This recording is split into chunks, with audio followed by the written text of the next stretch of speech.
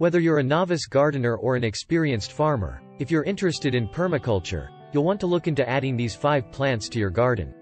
Their long-lasting, low-maintenance characteristics will make it easier for you to spend more time enjoying your produce and less time worrying about your garden's success. Once you have these plants in your backyard, you'll be able to enjoy the best of both worlds, a beautiful garden that doesn't require much work from you. You may be wondering, how do I make my own permaculture garden? Luckily, creating one doesn't mean you're limited to a small selection of plants. There are an abundance of options from which to choose. Here are some of our favorites. 1. Mint. Mint is the one plant on this list that everyone will recognize. Its uses are endless. You can make a sauce to eat with lamb, or brew it into a tasty herbal tea. Mint is rich in nutrients, good for masking bad breath, and can even relieve indigestion. You've probably already heard about how mint can spread like a weed. That makes it a great living mulch to place underneath taller plants. Bees love mint flowers too, but the smell repels many less desired types of bugs. So it's a win-win. 2. Strawberries. Strawberries make for a sweet treat that keeps coming back year after year, as long as you give them the right growing conditions. And unlike some other annual berries, like raspberry, you won't have to fight through brambles and thorns to get to them. In addition to being a favorite fruit, strawberries also spread out on the ground as a living mulch and help to retain water on those hot, sunny days. 3. Asparagus.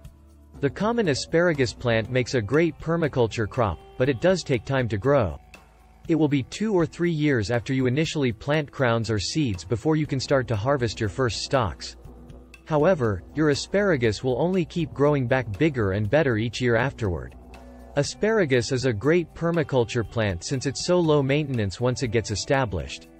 It will continue producing food year after year. And since it's hardy and adaptable to a wide variety of climates, it makes a great addition to most gardens. Asparagus is especially worth having as a companion plant alongside tomatoes. Asparagus repels plant parasites called nematodes in the soil that can harm tomatoes. Meanwhile, tomatoes repel asparagus beetles that feed on the roots of the plant. You haven't truly tasted asparagus until you've harvested it straight from your garden. Store-bought asparagus is usually quite woody and dried out in comparison. If it's one of your favorite vegetables, it's worth planting yourself a little patch. 4. Hazelnut. Hazelnuts can grow as either bushes or small trees. They make great windbreaks on their own and form a great permaculture guild, or grouping of plants and trees, with larger trees, like apples. These trees can tolerate shade, as well as create a neutral buffer to separate plants that don't do well adjacent to one another. They produce plenty of high-calorie nuts that can be eaten raw, roasted, or used to make oil or flour. Hazelnuts will live for up to 50 years and make a great addition to your food forest. 5. Kale.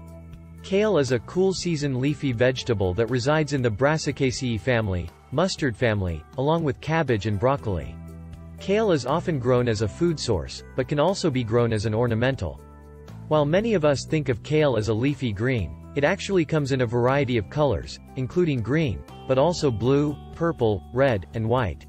To grow kale, it is best to plant either early spring or late summer, as this plant grows best before and after the heat of summer has had its go-around.